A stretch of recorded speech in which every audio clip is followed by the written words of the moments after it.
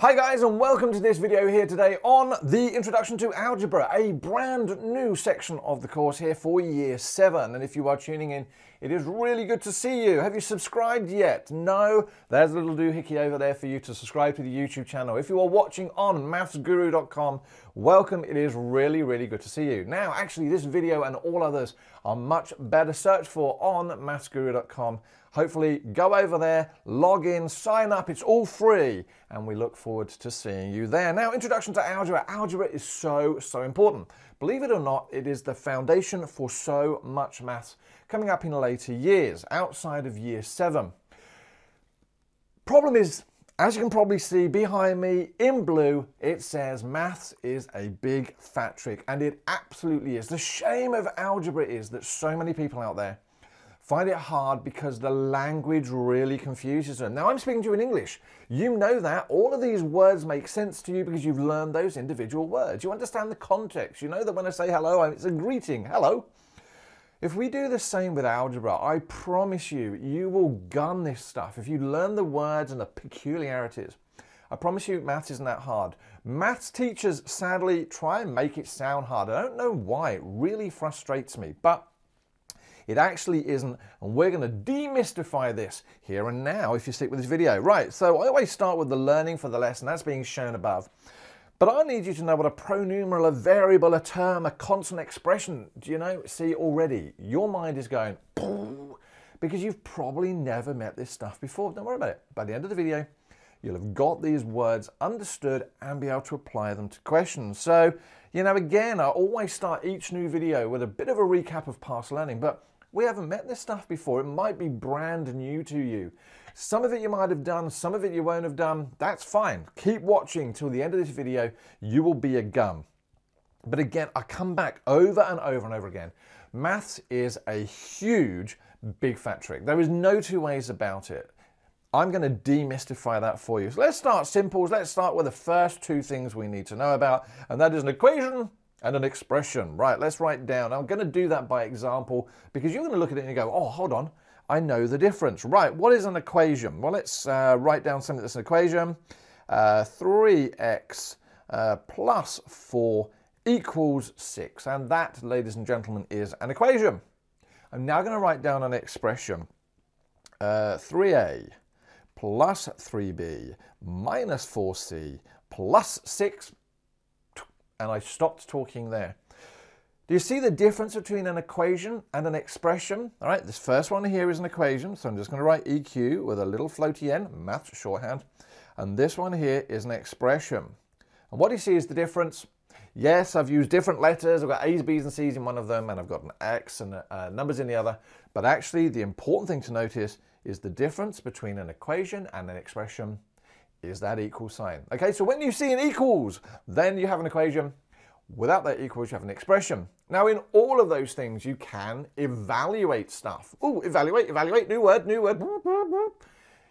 Evaluate. See what I'm doing here? Evaluate.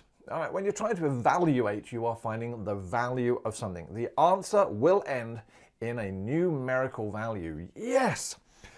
Whether it's an expression or whether an equation, generally speaking, we deal with stuff in exactly the same way, but I don't want to rush things because let's throw some confusing language in. That was the whole point of this, wasn't it? We started with that, you know, learning for today, all that stuff. But we know how to read, so that's the good news. Right, let's have a look. I've got some red text here at the bottom of the screen.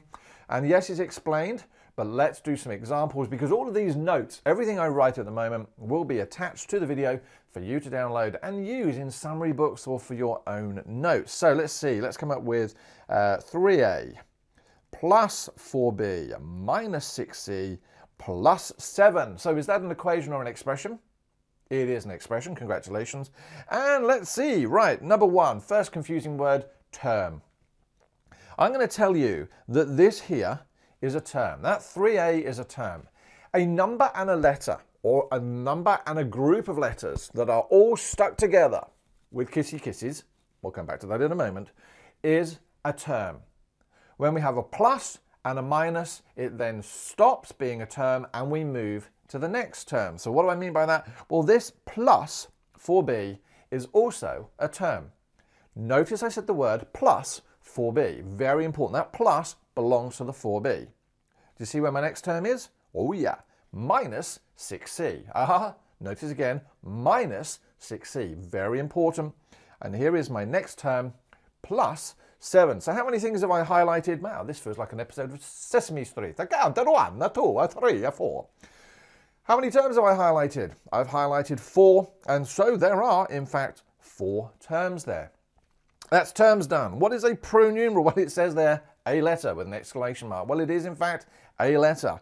This here, this A, is a pronumeral. This B is a pronumeral. This C is a pronumeral. Now, terms don't have to have just one letter. We can have something like 6xy, for example. That is still a term.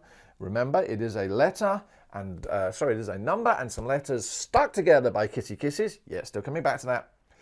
But this x here is still a pronumeral, and that y is still a pronumeral. We have 2 pronumerals there. All right, what about a constant? I love constants because they are things without a letter. Can you see which one in there is the constant? Is it the 3a? Nope, it's got a letter in it. Is it the 4b? Nope, it's got a letter in it. Is it the minus 6c? Nope, it's got a letter in it. And so, ladies and gentlemen, hopefully we are very happy that the 7, or more importantly, the plus 7, is in fact my constant. Yep, good, tick. We're happy with the constant now. Coefficient sounds very, very long word. Sounds confusing. The type of word that a maths teacher would make up to make stuff sound hard. Well, yep. What does it say, though, in the question? A coefficient is the number in front of a term. Well, we already know that we've got 1, 2, 3, 4 terms. I'm a count, and I like to count. Let's look at this one here. What is the coefficient? Yep, hopefully you're all screaming at the screen. It's the 3. What about the coefficient here? Did you say 4? I'm going to split hairs, and I haven't got a lot of that to go around. Why? Because the coefficient is actually plus 4. It's really, really important to remember that plus. What about the coefficient here? Well, that now would make that minus 6 or negative 6. And what about the coefficient here?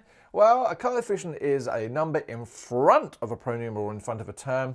We'll come back to whether that's a coefficient or a constant. I think it's a constant. I don't fully understand how that would be a coefficient.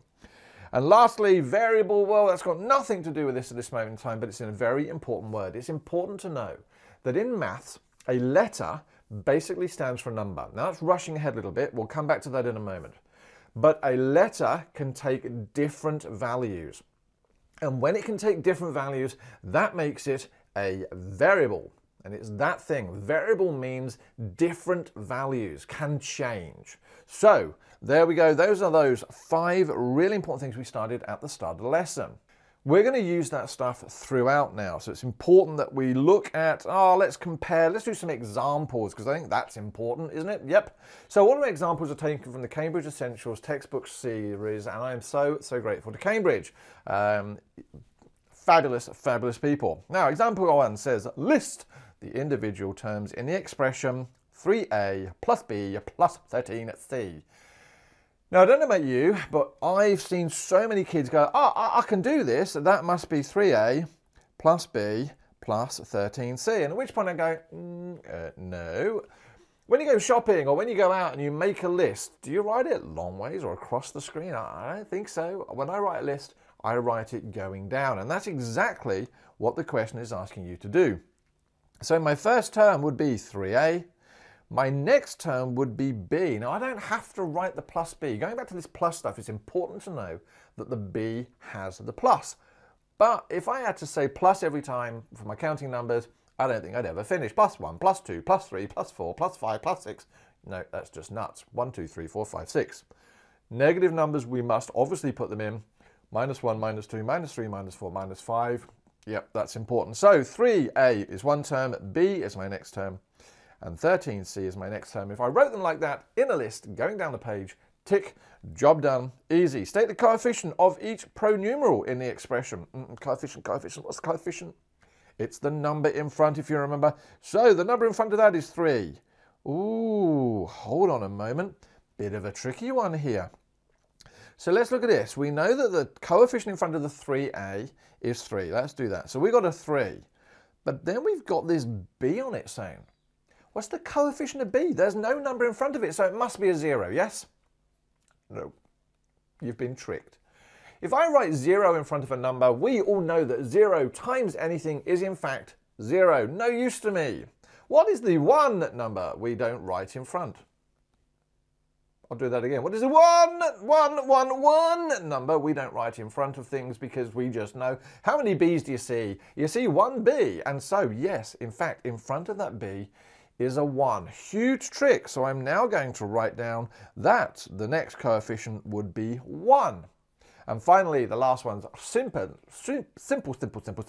plus 13c. So I would have 13 as my coefficient. Give an example of an expression. See what the question's doing. In maths, what we do forwards, we can also do backwards. So in this situation, we're saying, well, no, we're not going to give you the question. You come up with a question that has to have exactly 2 terms. Right, so that's important to know. Exactly. It has to have exactly 2 terms, one of which is a constant. Right, so we've got term and a term, and one of them must be a constant. I can come up with any number I like, so I'm going to write plus 3 because I like the number 3. There we go, there's my constant done. And now I want another term.